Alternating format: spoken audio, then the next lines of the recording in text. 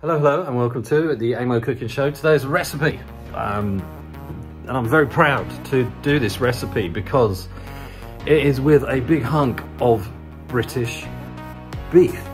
I had the massive good fortune of a friend of mine, Spencer, told me enter this competition at the British Chamber of Commerce for cooking a traditional roast dinner, British roast dinner. So I did, and I only came as one of the winners, which kind of blown me away actually. And I got awarded this amazing prize, which was 2.5 kilos of some of the best prime beef rib you'd probably ever see.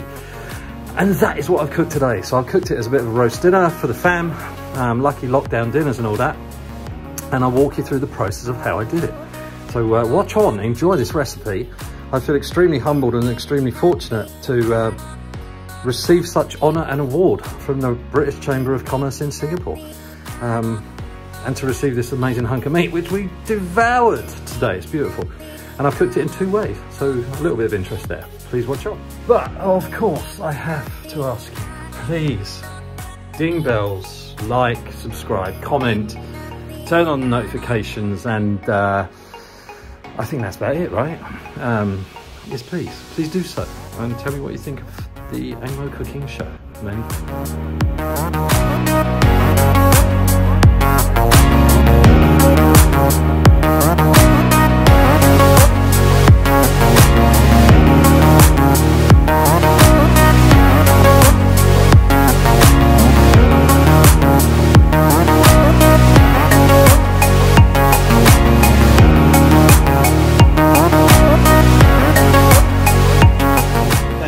So here's 2.5 kilos of this beautiful British beef, which I've got a lot to do with it really. I might just take this cap off it. So the cap is just this fatty bit on the top. You can basically take this and use it and melt it down and turn it into like yummy dripping, and then use this for frying and stuff like that. Right? So I'm just going to take a wee bit of that off. So, okay, see that? And then just give this a pat dry. And as I mentioned, half of this is going to go as a reverse sear, and half of it is going to be brined in some salty water. Look at that piece of meat, isn't that beautiful? So half.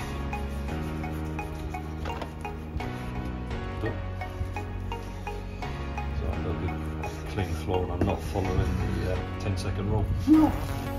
Check that out. Okay, this is why I hate my kitchen. Look at this. Look at it. I'm doing one bloody dish. I've got no room. Anyway, this one I think I'm going to choose. Look at that, sitting in my hallelujah scan pan. So this, all we're going to do with this is season it with salt and pepper. But first, look at this. It's like a very small bed of nails, and you just give it a good stabbing all over. This is what all the hall chronicles use when they're doing their roast pork, to basically get the salt into the pork, dry it out and get crackling, right? So all this does is it just penetrates the flesh a little bit, so you can see the holes, right? See that? See that? And it just basically lets them marinate, which in this instance is just salt and pepper, but it's a very special salt and pepper. It's Kampot black pepper. So this is UNESCO heritage pepper, believe it or not, from Cambodia. This is freshly cracked, and quite a bit, because this is a thick steak, right? So you want to get quite a bit on there. Notice I'm doing it dry as well. There's no oil, and then salt. Quite a bit of salt again, because it's thick steak. Over she goes.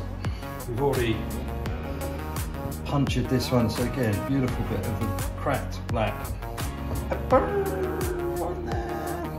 Again, a fair bit. Looks a lot, doesn't it? And some salt. And then just get that on the edges as well.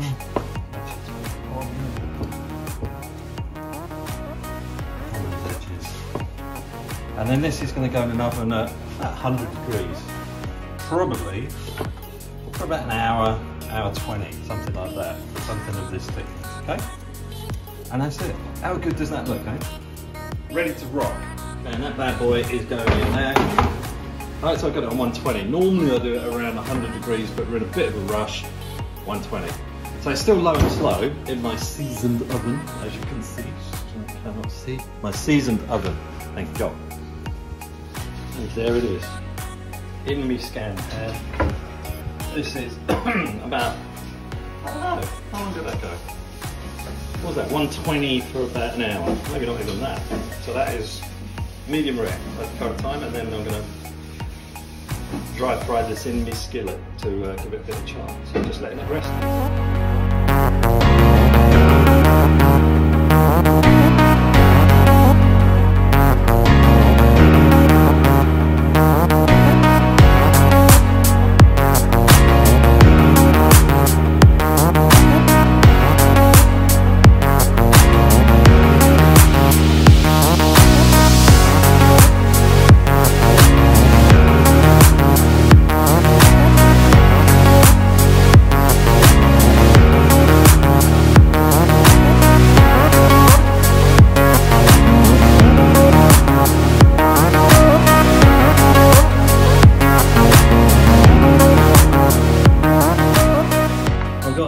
For this one, thank you very much to the British Chamber of Commerce Singapore for this beautiful donation. What we have done here is slow roasted it so you can see it's still very medium rare all the way through. And notice the pink to pink nature, as in the crust is there but there's no brown bits around the outside, and that's what you get from low and slow a la reverse searing.